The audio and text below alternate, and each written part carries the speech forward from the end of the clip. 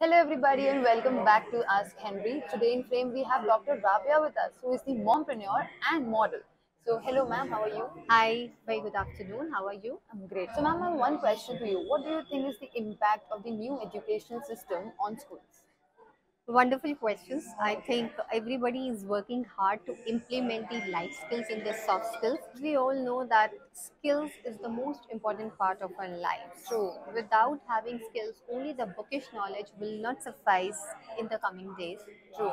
This we have understood in the pandemic Yes, that how important the life skills is, how important it is to understand the realities and the facts of life, and how important it is to be compassionate and being collaborative.